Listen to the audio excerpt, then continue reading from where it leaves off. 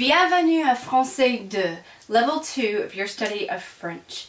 Now this particular course is really only going to go through the first several units of the French 2 book, and then we will finish that book in French 3. The reason being is because during my 10 years of teaching this during high school, we discovered that this book is really intensive, and in order for you to really concrete the ideas into your mind and really be able to solidify them and work with them well, it takes a little bit longer because there is so much information packed in here. The other good thing is you won't have to buy the level 3 book, so that helps out too if you decide to go on with your study of French for Français 3. Now, we will also be incorporating some outside activities, some outside readings. I'm going to be asking you to watch a film or so. So it's going to be not just in the book this time. French 1 was very much in the book, and it really has to be because it's more of a getting you ready, and you have to start on a very firm foundation. Now we can kind of branch out a little bit. You're going to see some repeat of French 1. Basically, the first unit is a repeat of everything that you learned in French 1. But I'm going to break this unit down into lesson A, B, and C because I really want to make sure that you are in fact ready to go on to the more complex stuff, because it hits as soon as we get into Unité 2. So, some of the videos that you will need to watch are just going to be the ones that we used in French 1. So, for instance, I'm not really going to go back over time or any of that stuff. Just go back and watch those videos if you need to. Also, in the back of your book, you have the appendix starting on page 482. And so this is a great reference for you when we begin to learn new stuff, or if you need to go back and relook at some older stuff that you've learned. Numbers are in there, lots of conjugations, most of the grammar formulas. So that's a really helpful part of the book. The other thing that I'm going to be doing with you in this particular unit, and possibly in the future ones, is work through a few of the workbook activities with you, maybe just the first couple on each page, just so I can make sure that you're okay and you're comfortable doing it. So obviously you're going to recognize all of this, hopefully. This is your possessive adjective chart, and then over here are your regular conjugations of verbs. And I just want to briefly review these really quickly with you. So for an ER verb, well, as you remember, all verbs in French have their infinitive endings are either ER, IR, or RE. And these, in the regular form, follow a particular pattern. Now, once you get into irregular verbs like avoir, aller, faire, mettre, prendre, and whichever ones else you can remember, those are going to be a little bit different. But for the most part, ER verbs, IR verbs, and RE verbs will follow this pattern. Now, if you remember correctly, you take off the ending, the infinitive ending, and then you add your ending based on your subject pronoun. So for an ER verb, for je, you're going to take off the ER and add E. For tu, it's ES. For il and on, it is E. For nous, it is ONS. For vous, it is EZ. And for il and elle, plural, it's ENT. And the song that you remember with this is EESEONS, EZENT. And then for an IR verb, same process, regular IR verb in the present tense, you take off the IR and you're going to add your ending accordingly. So for je, you would add IS. For tu, it's also IS. For il, elle, or on, or qui, it's IT. For nous, it is ISSONS. Vous, ISSEZ. And il and elle, ISSENT. This one also has a song. ISISIT, ISSONS, ISSEZ, ISSENT. Now, for your RE verb, there is no song that I have learned yet, so if you think of one, please email me and let me know. But again, it's the same process. Take off the RE and then add the ending according to your subject pronoun. For je, S. For tu, S. For il, elle, and on, there is no ending. It's just whatever that stem was after you took off that RE. For nous, it is ONS. For vous, it is EZ. And for il and elle, plural, it is ENT. Now, if you would like to see these used a little more, then you can also, once again, look in the back of your book on page 487, 487, and you can see the conjugation of parler, which is to speak, finir, which is to finish, and perdre, which means to lose.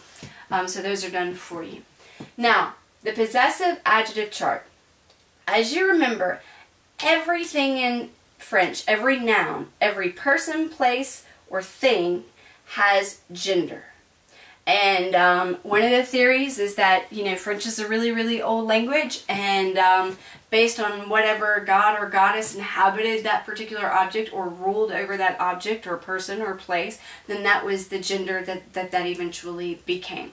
So, and if you remember, the best way to remember gender is to learn the indefinite article with any noun. So for instance, when you are learning the word for fleur, don't just know that fleur means flower. Memorize it as une fleur. And oh, une, yeah. Une is feminine. If you remember, un is masculine, une is feminine, and de is plural. Those are the indefinite articles, meaning a or an or some. So memorize your indefinite articles when you are memorizing a noun, and it will help you. You'll automatically, trust me, you'll remember it much, much more easily that way.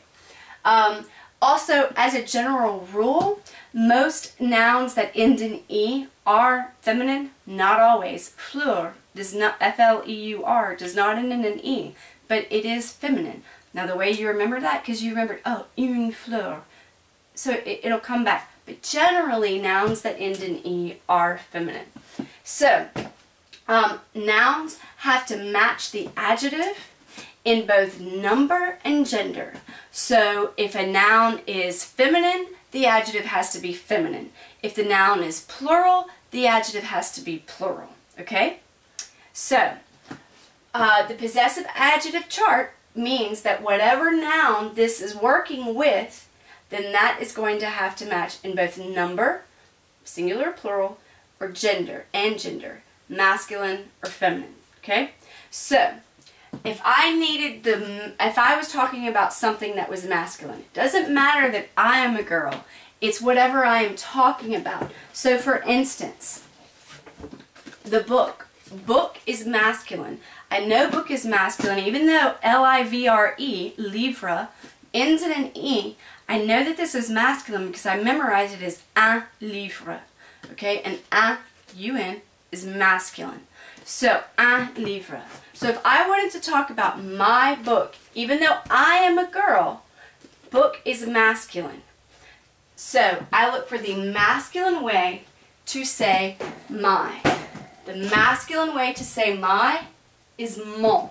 So if I wanted to talk about my book, then I would say, and I'll use blue since it's masculine, mon livre. Okay, even though I am a girl, it's the object that's being talked about. But what if I had two books? Now the books are plural, right? So, I am not plural. There's just one of me, thank God for that. Alright, but the books are plural. So, since the books are plural, I need to find out the plural way to say my. So, I'm going to come over here on my little chart, plural, my, mes. So if I was talking about my books, first off, I would have to make it plural, and generally you add an S. And I would say mes livres. Alright? So, this is the possessive adjective chart. I just wanted to go over it with you again, just to make sure that you've got it. So, mon, ma, mes, ton, ta, tes, son, sa, ses, notre, notre, nos, votre, votre, vos, leur, leur. Okay? And if you look at it, all the plurals have S's on it. That's really, really convenient. And then once you get into the plural this part of the plural, like our or your or y'all's, right? Or their, these are the same. And so if you remember Our Lady, Notre Dame, okay? So this one's really easy because you don't have to remember, oh, is it masculine or feminine? And that's why a lot of people will use these in conversation, because it's easier to just go, oh, I don't have to worry about the gender, I can just use this, right? Also, don't forget, these correspond to subject pronouns. The subject pronouns, as we went over them again, je, tu, il, elle, or on, nous, vous, il, and elle.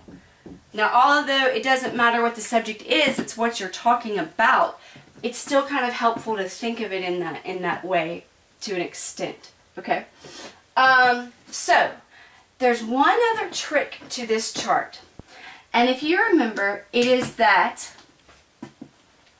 this one, and this one are used when you are talking about a noun that begins with a vowel. So you use this when you are doing singular before a vowel, okay? So, let's work through this and see if we can't figure this out. I'm going to use this color. I hope, does it work? Okay. Alright, frère. Frère is brother. If I'm talking about my brother, am I going to use mon or ma? I'm a girl, but it doesn't matter. My brother is a boy. So it's got to be what it's talking about, so mon. So I would use mon frère. What about sœur? Sœur is the word for sister. Since I am a girl, it doesn't matter. It matters that my sister is a girl.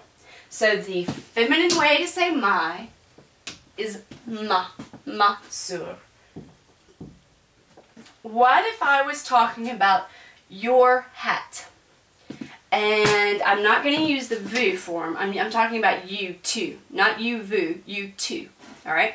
So, if I'm saying it's your hat, chapeau. Oh, goodness.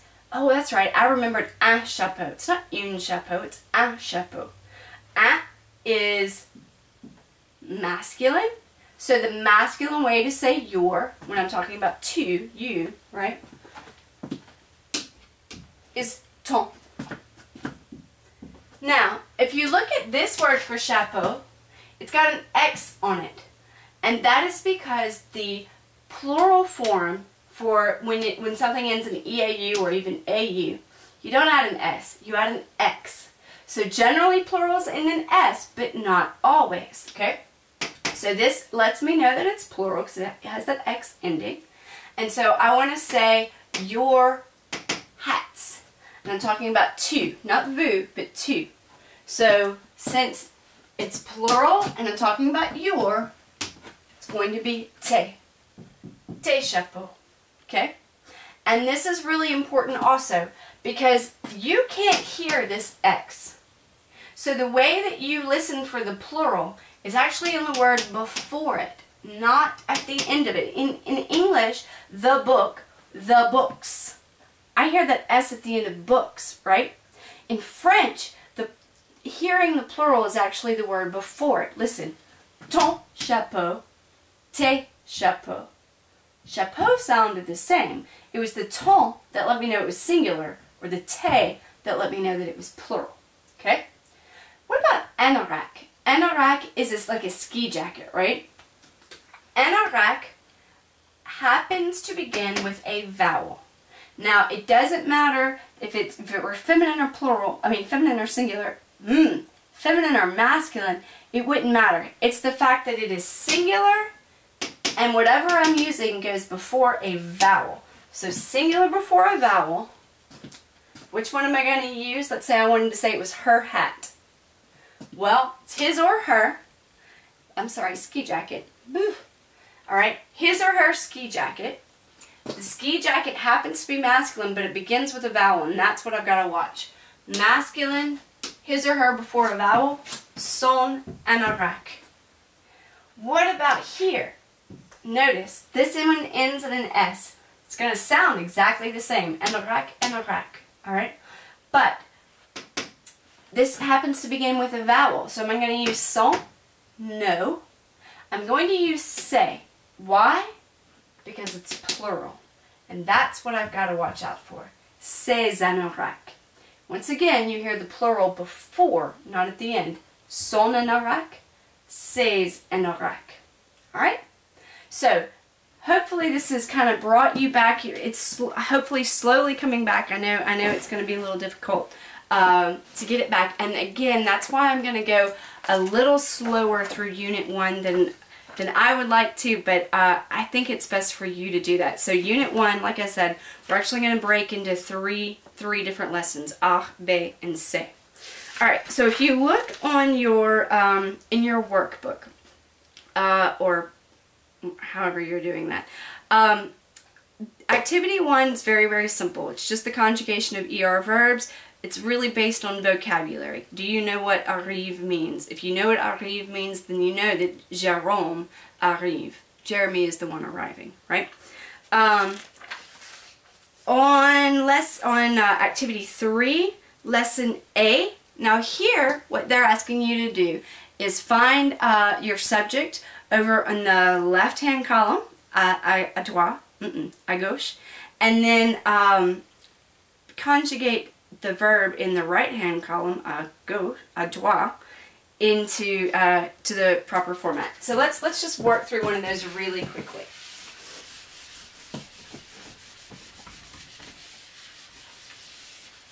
They did one for you. Now, if you do not know cursive, you're going to have to learn, and I'm not teaching you cursive, so find somebody to do it or look on the internet. You need to learn cursive. I don't care what anybody tells you. You need to learn cursive. So, alright. So let's look at number 2. Ton petit frère. Now, ton petit frère.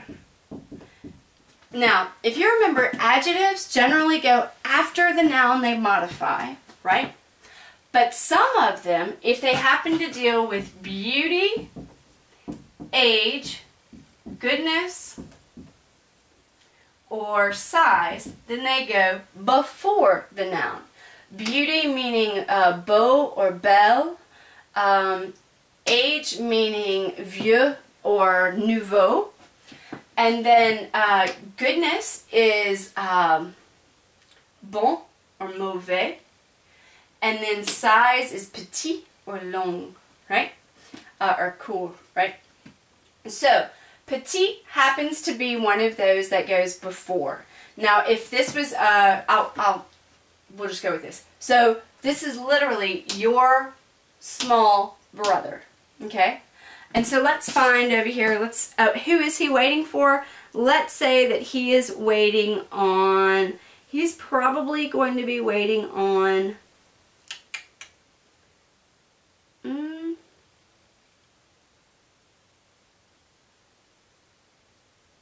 well, I don't know who he's going to be waiting on. Barney. He's probably going to be waiting on Barney because he's a little kid.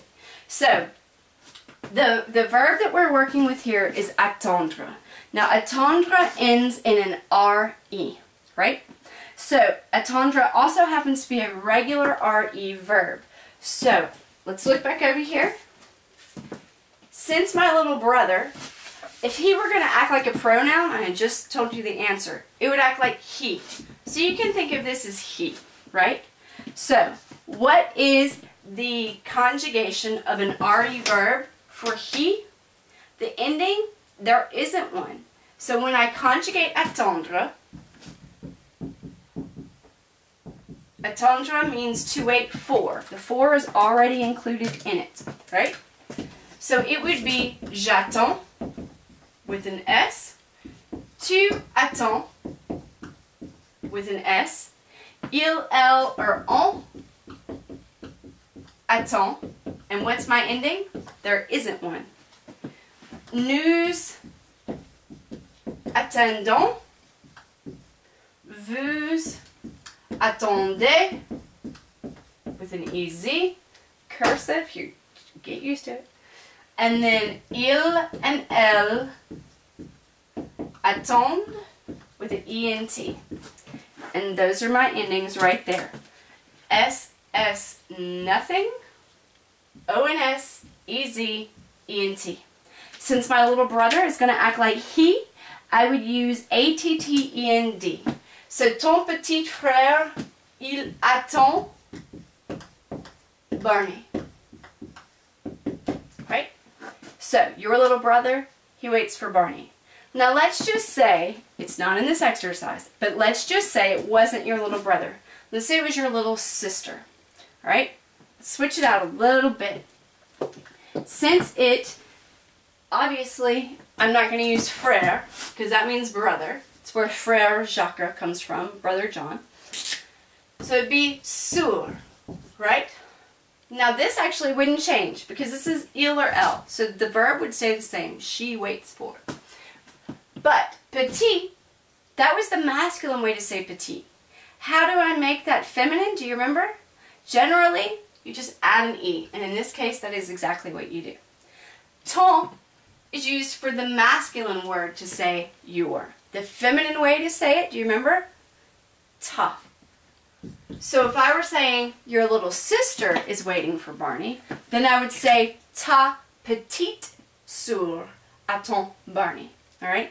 And because I added that E, I'm going to pronounce that last consonant right before it. Right? So this was petit. This is petite. Right? Now, do you remember which letters you actually say at the end of a word in French? Careful. If you're careful how you pronounce it, the letters that you generally almost always pronounce when they're at the end of a word are C, R, F, and L. If those are not the last letters in the word, then chances are you're not going to pronounce that last letter. Okay? So, for instance, fleur, you said it because it was a but actually none of these are good examples. That's fabulous. Let's try this one. It's not avion, it's avion. Remember? Because that N has that on sound at the end. So you didn't really pronounce it, right? But if I had said something like something that ends in an E, we're just not even going to go there. But, so those are generally the letters that you pronounce at the end of a word. So hopefully that will get you started back into French. Let's do a couple of more. Let's go to lesson, or activity 3B, and let's work that one out as well. So the verbs that we are working with here, you're noticing all end in ER. Danser, nager, jouer, arriver, inviter, parler, arriver, and étudier. Right? Those all end in ER. They are regular ER verbs. So they are going to use this pattern. Now, I want to use the word nager. The reason being is because nager happens to end, when you take off the ER, the stem ends in G. Okay?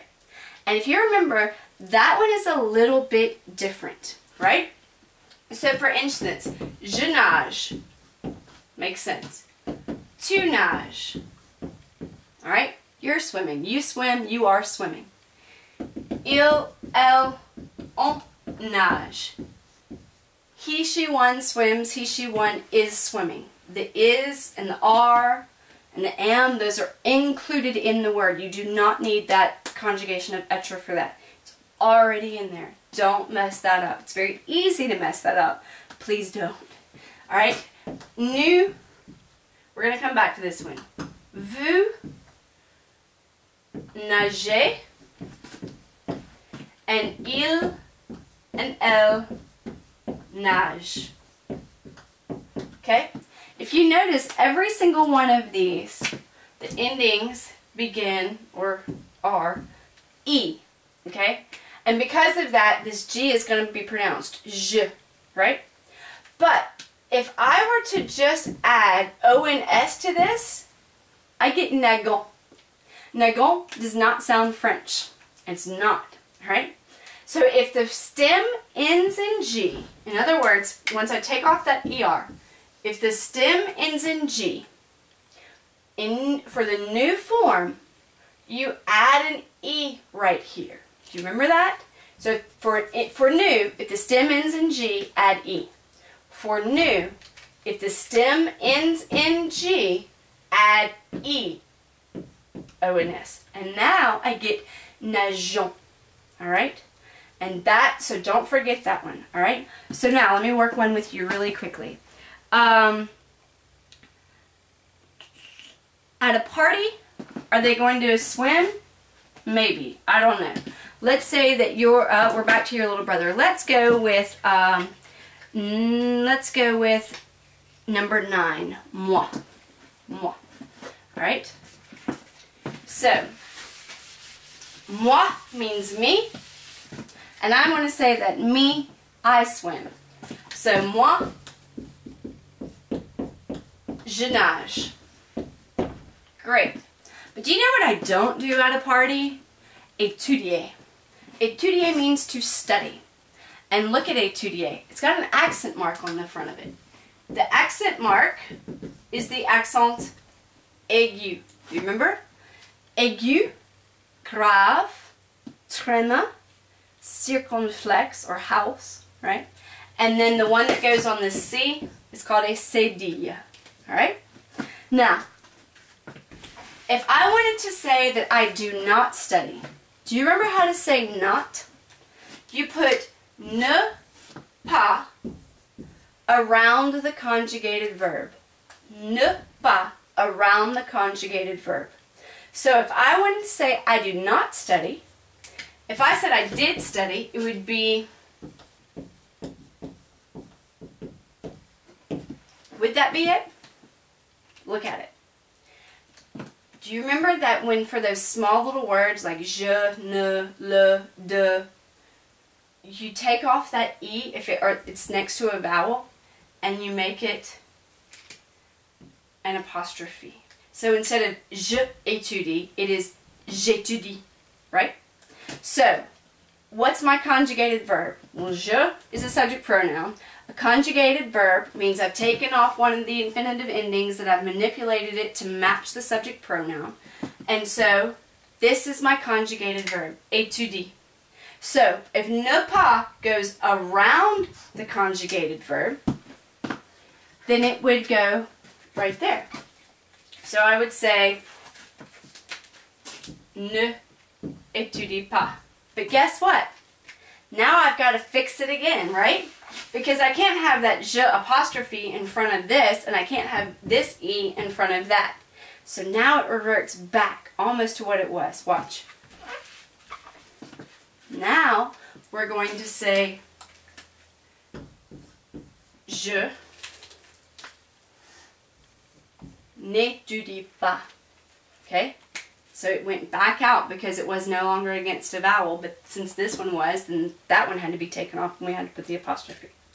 So, moi je nage, me I swim, je n'étudie pas, I don't study à la boum at a party, right? Let's work with this one more time. Let's look at the word manger.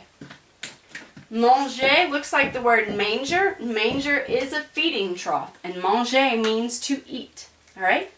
So if I wanted to say we are eating pizza, or we are eating ice cream, right? Then I would say nous, since the stem ends in G, add E for nous, mangeons la glace. Okay? Nous mangeons la glace. We are eating, or we eat, the ice cream.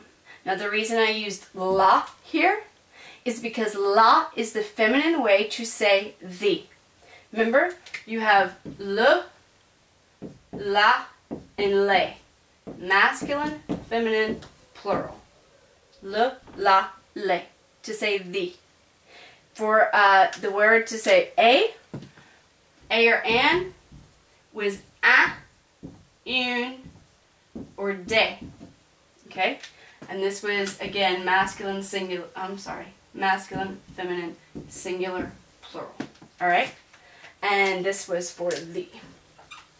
Alright? So, the masculine singular way to say a or an is un. The feminine singular way to say a or an is une. You can't say a plural, but you can say some, which is de. All right, these are indefinite articles. It's not for sure which one you're talking about. It's indefinite. I don't know which one, just a or some, right? The definite articles are definitely, you know which one. It's not a pen, it's the pen. Okay? Definitely this one, right? So, the masculine singular way